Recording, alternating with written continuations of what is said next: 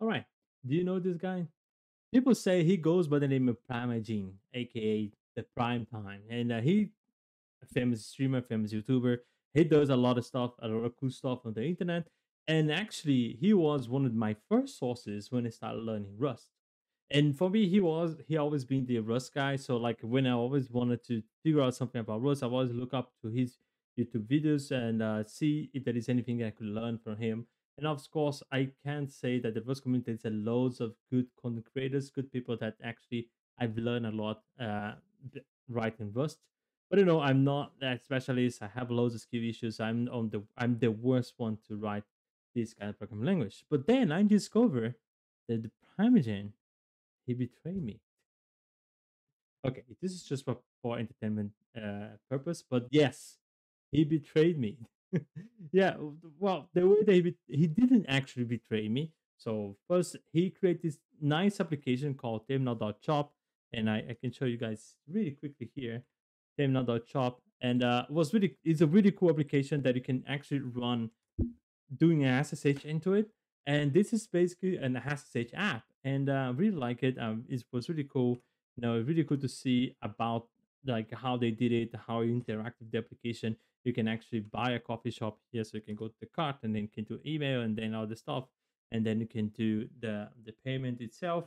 Uh, Really nice, really cool, and I really wanted to do something like this. So how I gonna beat Primogen on his own game? I gonna build an SSH app in Rust. Yes, damn right you hear that. I gonna build the SSH app in Rust.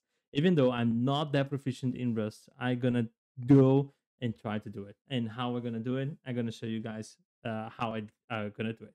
So come back here to the screen. You see here that it's a video about 2 months ago that the Primogen has actually uh, was creating a SSH and bubble tea app.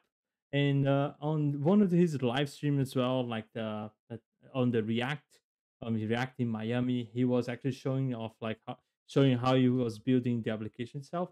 So they were using Go and they're using Bubble Tea. That is this library here by Charm. Charm is actually a Charm is institution, look like the open source institution. They have loads of nice open source projects over there, so you can actually check it out if you like Go. And I bet people who are proficient in Go, they already know about this project and know about these libraries. But for me, that's something that's new. So I saw this Wish here that way you can create SSH app, and Wish has some features, some other libraries that the Charm itself they created. One of them is Bubble Tea. So the Bubble Tea is this one that it's like a fun functional state way to build terminal app. So it basically you create this kind of UI into the application. You have like these nice effects and everything. And most of these UI components were built using this library here called Bubbles that the Charm itself they created. And these bubbles here, it was really cool set of UI elements that you can use on your own application, and got me really inspired on what I'm gonna do. So how I'm gonna do it? I already wrote here what I'm gonna do it, how I'm gonna do it. I'm gonna build my SSH app, use creating a UI module, a CLI framework, and a SSH interaction. That's basically what I'm gonna be doing. I still don't have a base idea of the application itself. I just wanted to actually go there and create the SSH application and create actually a framework in Rust that I can do it. I bet that it might have something there, and I haven't actually researched about it. So bear in mind that if you have something, if you heard about something that I can build SSH apps in Rust in a very fast way, please leave a comment down below. I'm gonna pin it if you have it, and I'm gonna actually leave as well links of what I'm building. I'm gonna build everything in public and everything open source as well. So the first one, the UI module, I actually already created. It's called Rustable. Basic inspiration here, right? There's a bubble, so I have a Rustable. So that's the basic of it. And I created the components library here, the UI components for the terminal here. So you're gonna you see here I have the text input, I have the text area, I have the spinner component, I have more. I have tables and I have loading and a viewport as well. That is more stuff I wanted to do. So it is here is I opened some issues now just to actually bear in my mind what I need to build in order to finalize this library. And I already put this library on cargo. And the best part is I already got roasted. Well, so I posted here on Reddit in order to actually get some feedbacks, and really, it's really good that I got roasted because I like feedbacks.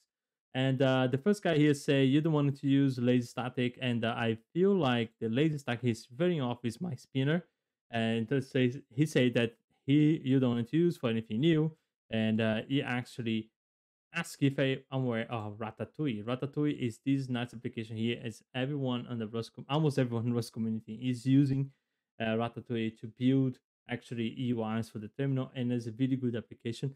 I thought of using it at the beginning, but then at the same time, I thought that could be overkilling to use a powerful library and a powerful library to build just small components, so small UI elements for the terminal. But then I'm gonna give it a try on the timer that I'm creating, so I see like how it goes. If it's simple, if it's easier, I'm gonna actually reapply to add all the rest of my terminal UIs, and then reupload and create a new version of my Rust library. So that's pretty much it. I lay down now how specific I'm gonna be doing, and uh, how I gonna beat Primagene on his own game. And I even clean up my Raspberry Pi to actually use as my dummy version of a server where they're gonna be like sending my code over there and running and test it out to see everything is running.